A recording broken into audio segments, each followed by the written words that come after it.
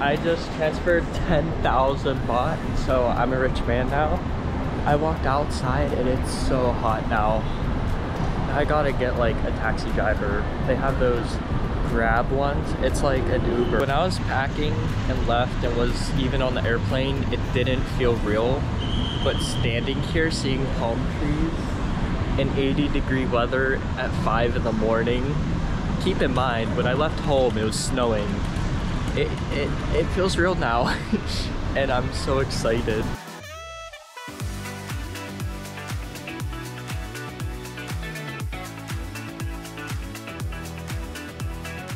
Came to the spot.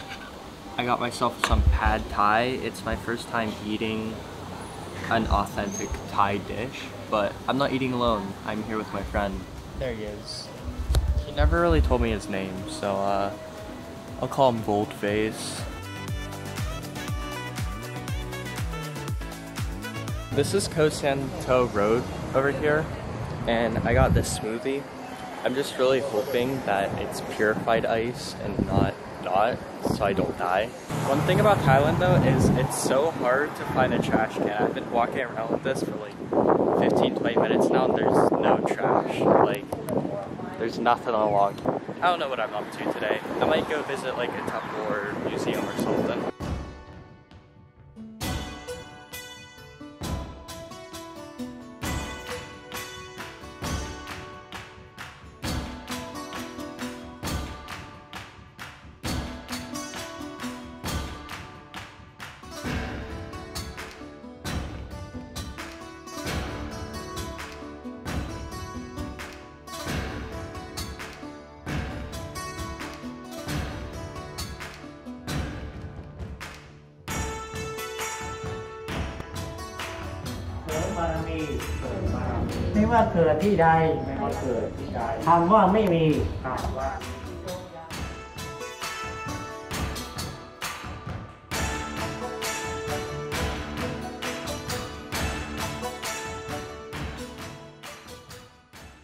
Welcome to Terminal 21. That was one of the craziest experiences I've ever had. He did not hold back on the gas, and he was not scared at all going through cars. Like, I almost died at least every single like second. Like cars, he would be this far apart on both sides. Like, it's great. Anyways, this is really cool. I'm gonna try and find some elephant pants, because why not? This place isn't even big.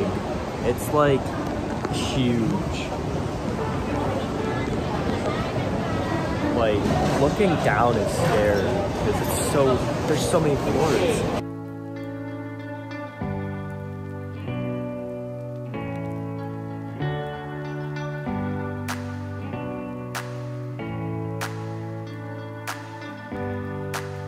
I'm with a few friends from the hostel and we all came to the Grand Palace and it looks like Disney World almost.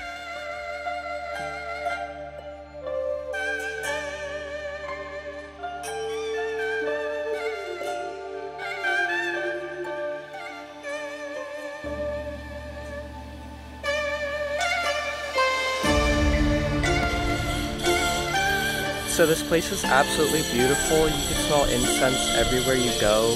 The buildings are so tall and you're just surrounded by gold everywhere.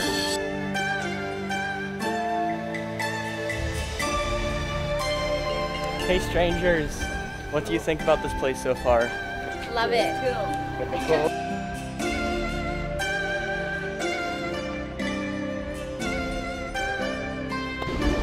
Are we there yet? Smack you. Just arrived to the reclining Buddha. It's just this ginormous statue that lays down.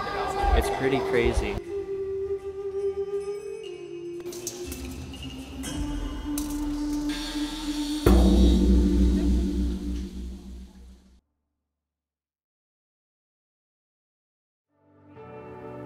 Just took a taxi from all the temples we've been looking at for the past couple hours and we're all exhausted.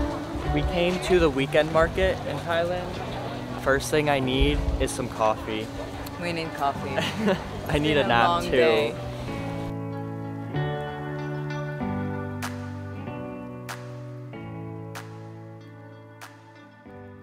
There's this really cool part where it's just all indoors, and it's just an endless maze of shops, which I find very interesting with many things.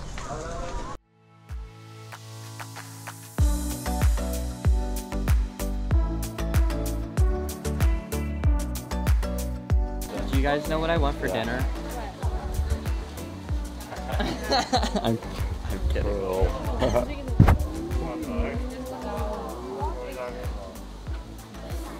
This dude is a cool dude. Alright, so over here we got this cute little skunk. They actually smell like skunk. Can I boop your nose? Hi!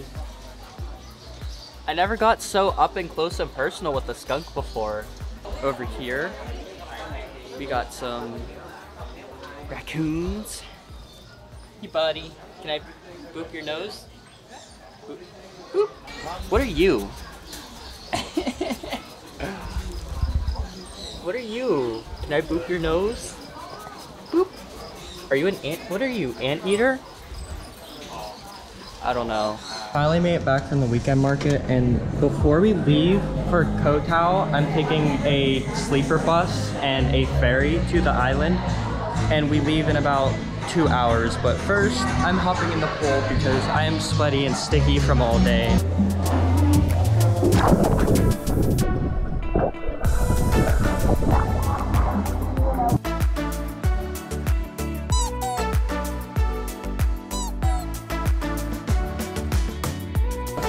Julia, I'm at the hostel.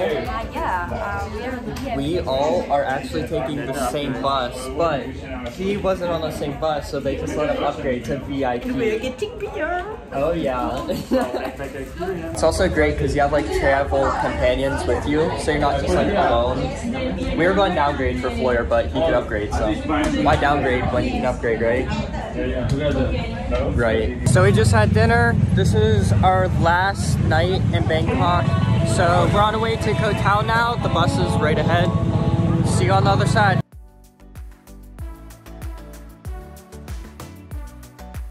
It's awesome. This bus isn't as bad as I thought. I might actually sleep in it. It goes back so better than our hostel. My feet can actually go the whole way up. This is great, Flora. How does it feel? How does it feel? Put your seat back. Like, it's better than our hostel. It's like a bed. Get my seat back. You push. I like this. The silver thing, or pull it up. Pull it up. Yeah. I know. Subscribe.